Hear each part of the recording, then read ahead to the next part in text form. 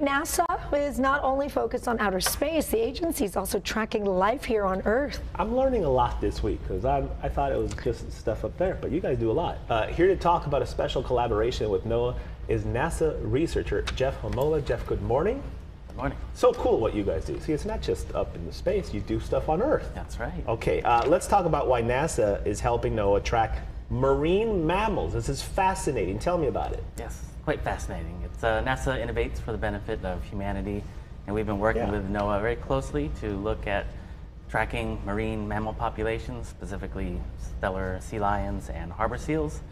For a while now, NOAA's been tracking those populations over the years and noticing a decline in those populations. And typically the way they do it is by getting brave men and women into an aircraft, twin-engine aircraft, and flying around in kind of adverse conditions.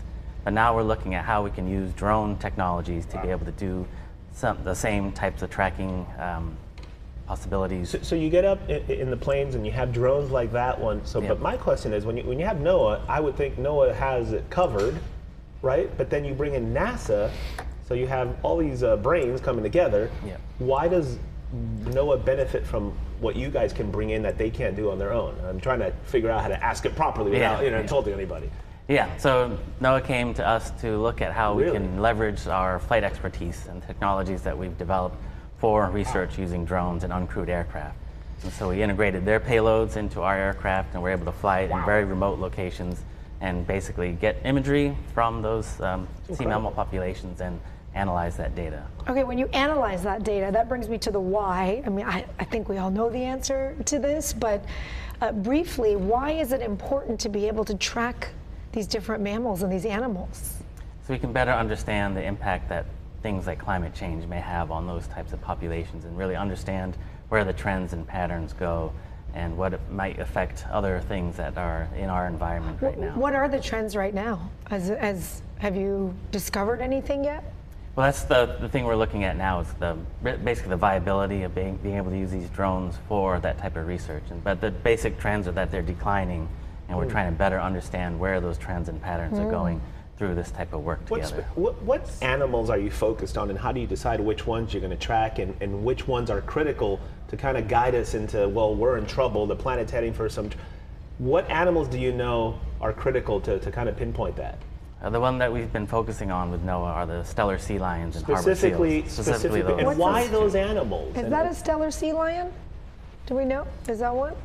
So yeah, that's more on the NOAA side. Oh, okay. But yeah, our technology and our focus on the NASA side was supporting the flight operations for their research. So what information can you get from these guys? Because they're going to different parts of the ocean and they're living in different parts of the Earth. That tells you something? What does it tell you?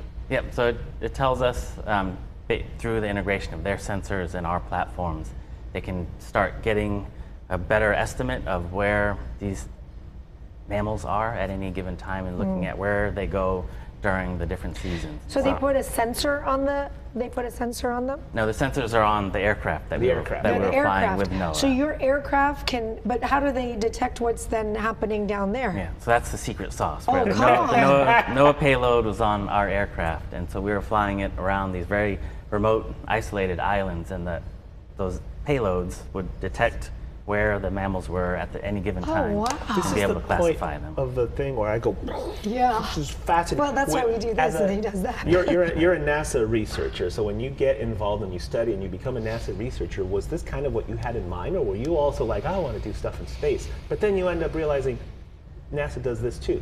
Did you have this in mind when you kind of became a NASA researcher? Not initially, so that was kind of the same as you, and then I realized that the first A in NASA is aeronautics, and it has a very long history in contributing to that world that we're in. So what's next with this collaboration you guys have? Like, what's down 5-10 years down the line? Yeah, so we had ideally. So we're working kind of through what the next steps are at the moment. We had a very successful campaign in a very remote location, over 1,000 miles from land is where we were at the time. And so we're going through the lessons learned right now and understanding really what's the best approach for building out a drone program for NOAA. So this was initial proof of concept, lots of lessons learned and success. Do you wear that pin everywhere? I try to. You do? Listen, no, I don't. I have an observation because your colleague was here yesterday. Yes. Michael. Hold on. He brought us pins. Hold on. If I'm not mistaken, Charlie, if you still have it, your pin is bigger than his pin. Your pin. Hold on. I know this Yeah, is so- ASMR kind of stuff, but hold on. If you have more guests, maybe Mike, it's going Hold to keep getting bigger. My pen. Look at. She gave me a pen. Now She that's gave us a smaller. pen. Now And Why stickers, is it by the way. smaller? How do we get the bigger pin? Look, one is small. We'll send it to you. How do you get the big one? Why is yours bigger than this Yeah. one? I don't know.